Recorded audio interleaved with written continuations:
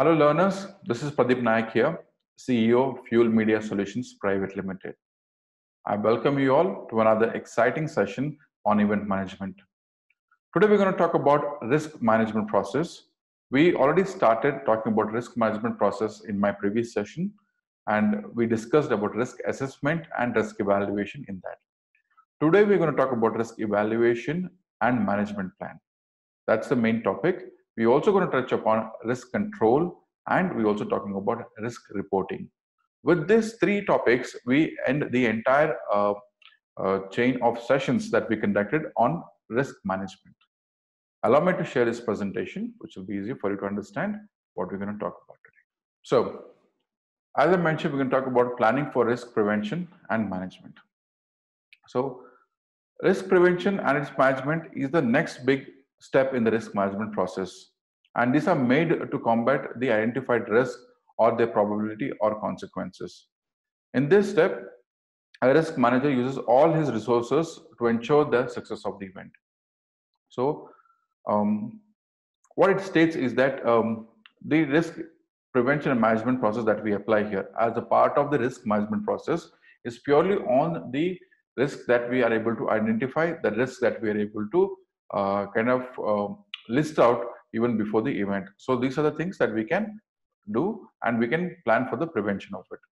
So how do we use different methods to treat such risk? First, it's very simple. First one is elimination. Steps can be taken in the plan to eliminate the risk altogether. For example, erecting covered walkways to protect spectators from rain can eliminate the risk of ruining an event due to rain. Exactly. So this is a very simple example, but a very easy example that has been given. So steps that we do is like there are a lot of risks that we identify at the beginning of the event. So by taking a proper preventive measures, we'll be able to eliminate that risk completely. So we can do that at the time of identifying risk. So the first step is elimination. So how do we eliminate this? Simple. If people are getting wet during the rain, they'll not be able to enjoy the show. So what do? Is take care by putting up a shelter at the pathway. Substitution. To avoid the risk of collapse of structures due to overcrowding, temporary structures can be substituted by choosing a better designed grandstand made of concrete. Now this again is subject to the kind of venue that we're going to work. So substitution is, for example, if I'm doing a stage, and if it's a 7-feet stage or an 8-feet stage that we're going to use in terms of height, then I'll have to also keep in mind the structure of the stage, how it is done and everything. At the time of, like, if anything goes wrong and if it collapses, what is the backup? So is the stage put up on a concrete structure so that in case it falls or it collapses, there is a concrete structure as a cushioning. So we'll have to take care of all this. So substitution, or the second option, is what we have to see. So making a concrete thing new instead of that thing might be a little challenging or might be expensive, but it's an example that has been suggested. Distribution of risk. Sometimes risk can be distributed across different areas to reduce its impact. For example, ticketing can be spread over different areas to reduce the impact of any theft. Exactly. So this is a good example for distribution of risk. We always know at the time of ticketing, one is gathering of crowd, since you will not be able to handle so much crowd in like just a few counters. So how do you do is that if there's 1,000 people that we're going to expect, then you make sure that you have 10 counters or 20 counters, depending upon the kind of crowd who's going to come. And second thing is, if it is completely a cash managed ticket counter, then we have to divide it so that in case there is any kind of a theft or anything that happens, then we have multiple control centers to cover that. So distribution of risk. Second is isolation. So risky activities or use of noise equipment can be done in isolation to avoid risks like fire accident. So isolation is, for example, where we park the generators, where we're gonna keep the diesel. So a lot of times what happens is the backstage the generator is parked, backstage the diesel cans are kept for the generator, and all those things happen. So you are increasing the probability of your risk by doing that. So rather what we do is we do a safe and secure place for generators to park. We do a safe and secure, like you keep the diesel away, that in case of any risk or mishap that happens with the generator, at least the diesel containers next to them are taken care, that it doesn't go up in fire because it's kept at a certain distance, or it is covered amongst sand and kept, and all those things. So isolation is another way that we can prevent risk. Second is the fourth one is engineering control. They can be effectively used to reduce various risks. For example, using safety barriers and fences can limit access and can be used effectively for controlling managing crowd. So exactly, engineering controls is what we say is that like if people who have not taken tickets who try to enter the venue, so how would you safeguard is by putting barricade. How do you have a sound that is on the ground doesn't directly impact our listeners. By using trussing or by using scaffolding, we hang the sound from a certain height so that it directly doesn't impact or create any kind of risk for the listeners in the first few rows. So many such engineering controls can be implemented to prevent any kind of risk in that particular area. Administrative control. Various administrative controls like erecting warning signs and training staff well in safety procedures can help in reducing the risk. This is something which I think, as a part when we're doing the identifying the risk, when we are doing a meeting with different stakeholders who are involved in executing the event, this is the and I think we is a very important point that has been that will be discussed and has to be discussed is about training the staff on different safety measures. The staff who is working there has to wear proper gear, for example, wearing proper shoes or wearing proper helmet or something, or wearing, if they are doing scaffolding work, they should have enough pulleys and everything, safety equipment that they're already wearing. Everything has to be taken care so that there is any kind of mishap can be averted, and that will not further create any risk in terms of executing the event. Contingency methods. They're effective in dealing with situations in which risk cannot be completely avoided. For example, developing exit doors, evacuation routes, and provision or firing extinguishers. So see it, if it is a fire, it is a fire. If it is a stampede, it is a stampede. Things which cannot be controlled, or if it is something that goes wrong. But what is the contingency method for that? Is creating good amount of exit doors, creating good amount of ramp for people with disability, creating good amount of signages, creating good amount of extinguishers. So contingency plans or methods to be in place to avoid any kind of risk, and that is a part of risk prevention. Or risk transfer. Subcontractors can be hired to share the liability for different components like equipment structure. So as in when we hire different stakeholders to execute the event, so if it is kind of overwhelming or it is kind of overburdening on a particular vendor, ensure it is equally divided amongst the subcontractors. So the level of risk that is taken by just one person because of overworking, people are like working day and night at the venue. So because of overworking, it should not happen that a person kind of neglects or kind of um, oversees a few risks that is there in his purview of area that he is operating. For example, people were working on fabrication for 2 days, 2 nights. Like towards the end of second night, they're completely tired. They're not able to just working like machine. So how do we overcome is that have enough subcontract, have enough manpower so that they don't oversee or they don't skip any part of the risk no process that we gonna involve all the safety training that we take. So risk prevention and management plans are prepared separately for each of the event, because each event in itself is a different setup altogether in terms of organizing it and in terms of executing it.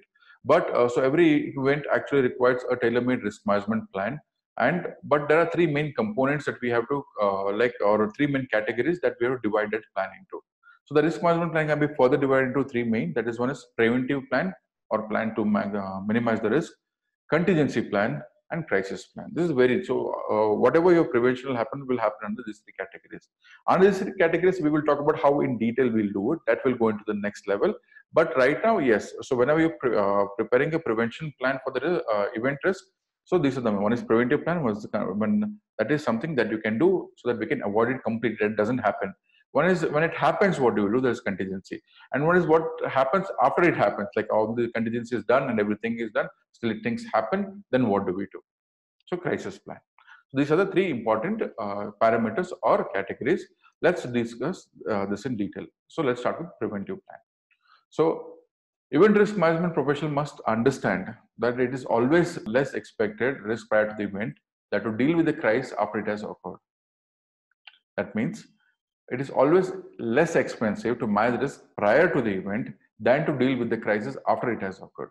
So it is always good to spend that additional 30 minutes, 1 hour, 2 hours, 3 hours brainstorming and finding out what things can go wrong, rather than feeling sorry a little later. It's like this, precautions are better than cure, things like that. Yeah.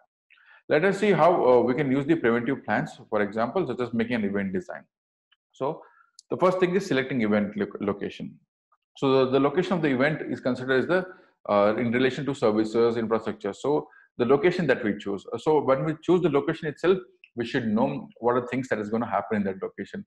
Depending on, as I told you, one common example that I gave you, like if you're doing an event on top of a hill, if you're doing an event next to the river, if you're doing next to the sea, so you know you have chosen a venue which is high on risk.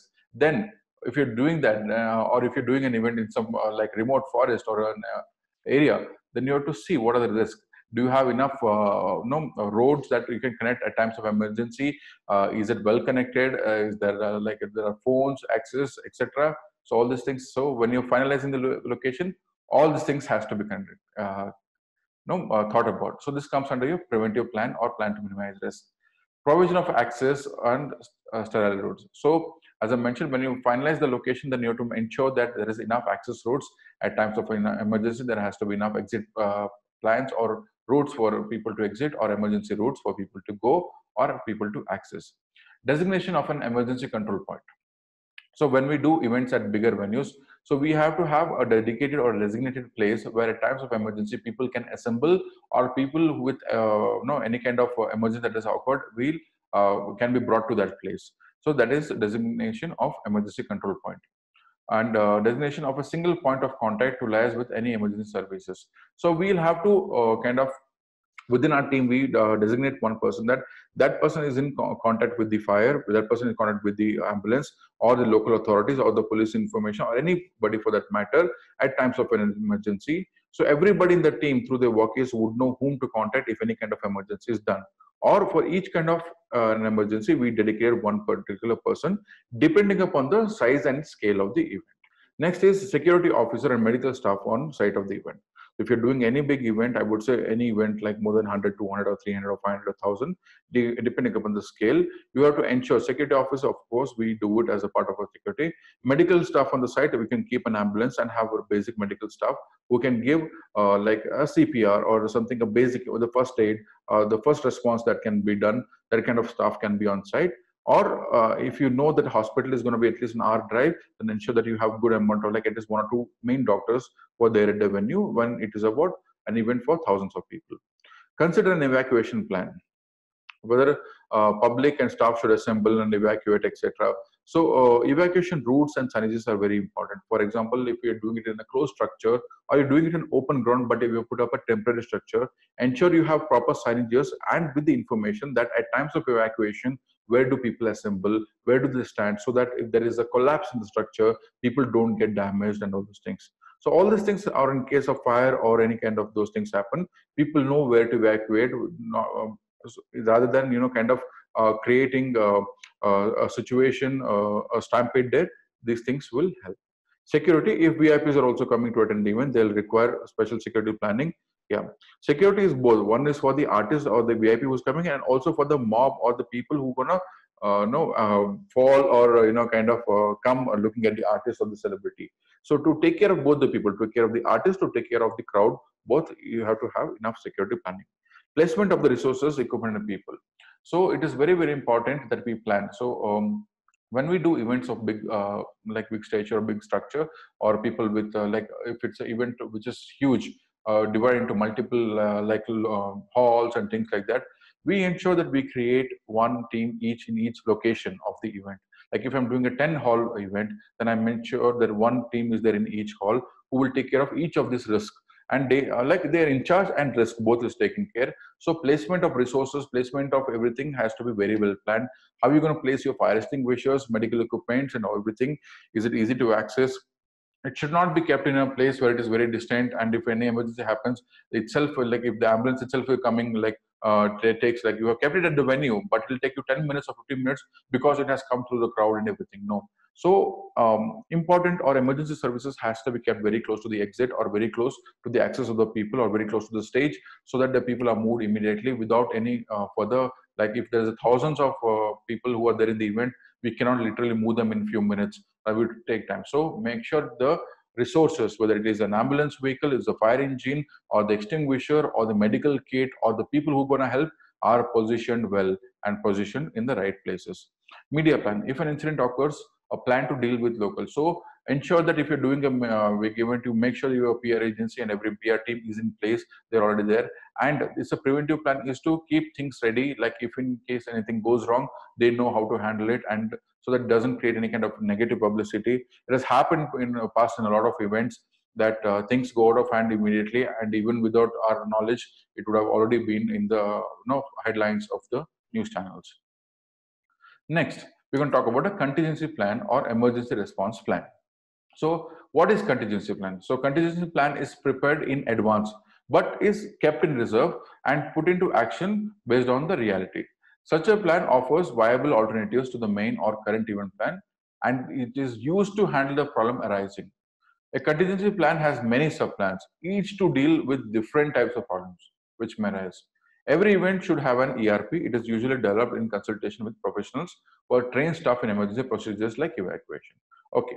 So what is contingency plan? It is simple, a plan that we have kept ready. For example, in fire, if a fire happens, then what do I do? If the structure falls, what do I do? If the light falls, what do I do? If the truss comes crashing, what do I do? If the artist comes late, what do I do? If the dressing room is not ready, what do we do? If the food has not come on time, what do we do? If the license is not coming to us, what do we do? So this is what the contingency plan is. Okay, I'm not saying that you have to be negative, thinking very negative, but you have to have a plan to back up if this doesn't happen. And mostly, like at times, artists do come late. It happens. So what do? You talk to the MC, keep the audience engaged, or you have another performance lined up so that those things are taken care of. So contingency plan is very, very important, and emergency response plan is compared to what happens there. So the most popular plans developed as ERPs are the following. So ERPs are something, it's like it's a standard operating procedure kind of a thing that we do for each of the things, as written under influence diagram, that if this happens, what do we do? If this happens, what do we do? Similarly, so emergency medical response, the first one. So EMR teams are central to all mega events and are first to respond to medical emergency. EMRs must be prepared to handle any medical emergency during the event. Such a team is comprised of risk management personnel, paramedic staff, life-saving and first aid equipment. So as I mentioned, it all depends upon the scale of the event. If you're talking about an event like Olympic, Commonwealth, or an IPL, things like that, you definitely need a completely trained staff or senior doctor, everybody present there as a part of the EMR team, including the risk management personnel, so that at times of emergency, they swiftly or quickly come into action and do the necessary. Second, emergency medical response. The EMR teams are central. So we have repeated this. So really sorry for this. So of paramedic staff. Okay. The next one is incident command system. The ICS, which is also known as, provides a management structure and system for conducting on-site operations. It is applicable to small-scale daily operational activities as well as major mobilization.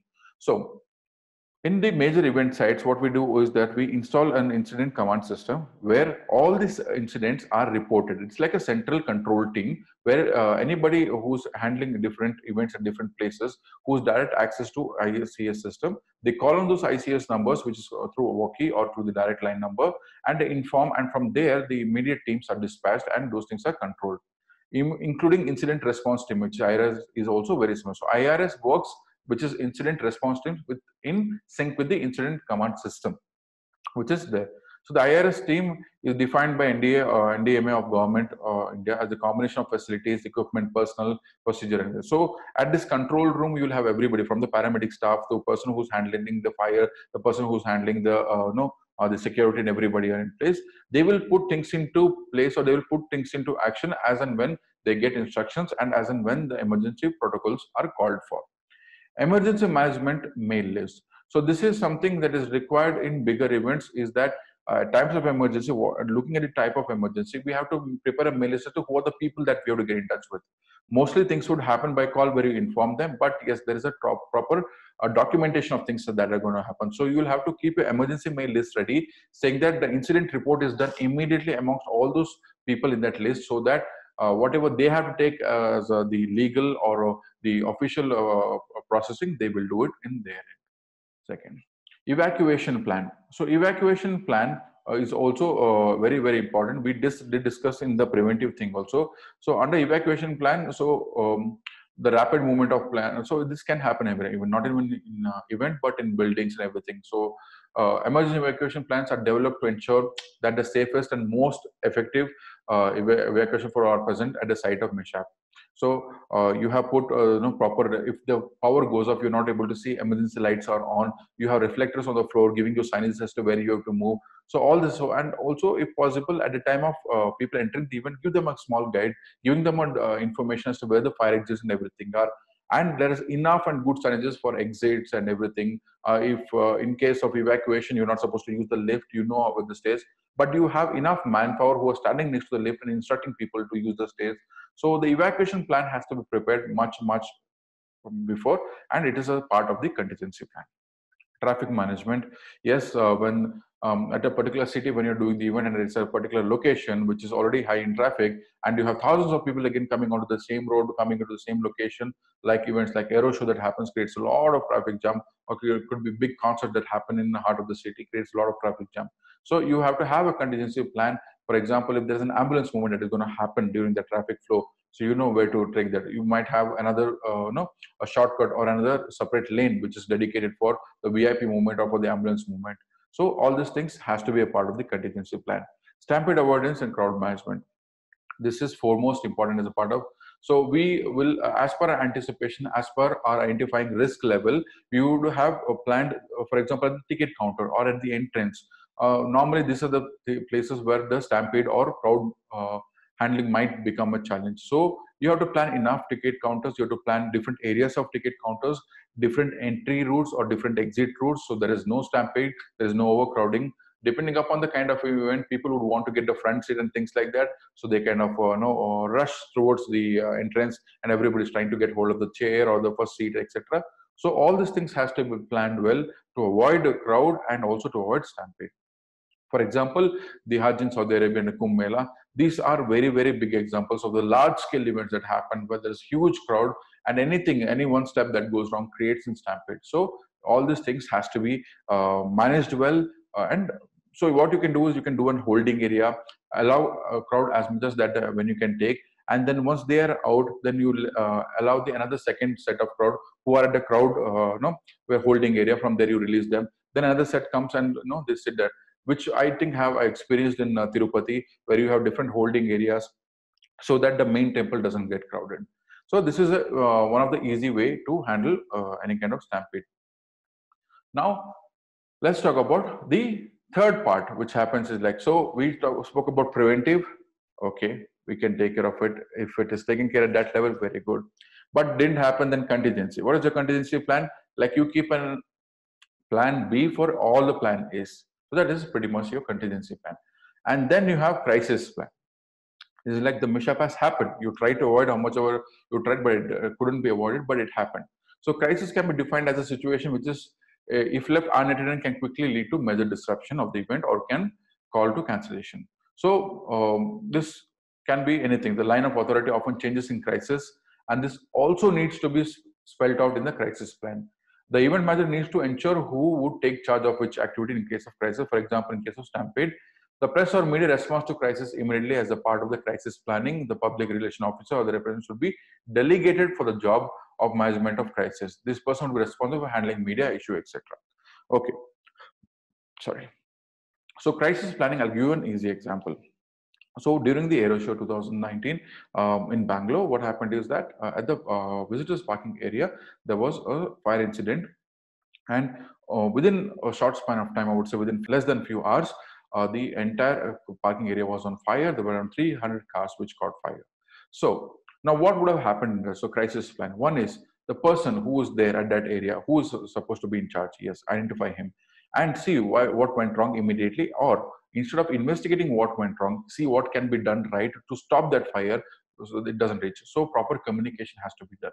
So this, and at times of that, who is the person who will be in charge? Who will the person who will take over that charge and take the decisions? So you need that person in place. You can't wait for permissions. You can't when things are like there is a fire that has happened. The like there were 1,000 cars parked, 300 cars are already in fire. So how? So you immediately evacuate. You do proper announcement. People had to come. It was a good walk of 15-20 minutes from the main event area or to the parking area. So people had to rush. So the person who was there on the spot took an immediate decision of doing an announcement in that event area. The people who were there who thought their cars might be at risk at a visitor parking, they all came running. They immediately pulled back their cars, so avoiding further damage to other cars. and creating any kind of mishap. But yes, now without making, this is a public event, so automatically the press was already in the public, so the news went quickly to the media, and it was all over the headlines. But if it is a closed event, but if you have your own PR team or the PRO who's present there, so that person should be able to contain the information, or not information, I would say contain or curtail the news, and give it in a proper, informed and planned way, so without creating any kind of a negative publicity to the government or to the event organizer or to anybody for that matter. So these things will also form as a part of the crisis plan. So crisis management team has to be set up. Next, we come to risk control. So what is risk control? So it's a continuous effort starting from the event planning and ending after the event gets over. We've already studied how we can prepare different plans for preventing, controlling risk and everything.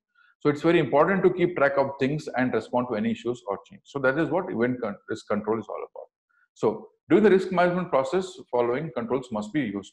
So monitor the context. Change in our event's purpose or organization or in the broader environment could impact on a risk in number of ways. Okay. So any change or deviation from the main event plan most of the times will cause some of the problems. So we have to make sure that it is not deviated and we stick to the plan that is finalized, so that any kind of such deviations doesn't create any problem. So how do we control risk? Is by not deviating from the main context. Second, monitor strategies. So if the context changes, we must adapt our risk management strategies to suit the changes. For example, we need to update documentation and any other aspects of our risk management plan if necessary after reviewing the incidents and the consequences. For instance, if we estimated 2 moderate engineering accidents and there were actually 4, we may conclude that our risk assessment should be more precise in future and we need to review incidents to identify. Okay.